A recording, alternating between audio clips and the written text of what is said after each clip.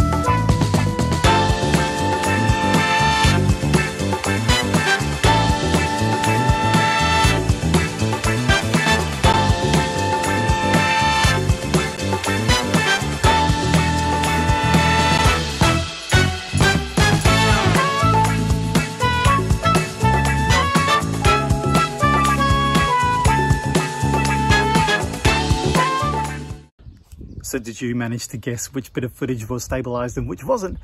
Yeah, I think in some of those examples it was pretty easy to tell. Hey, I hope you found this useful.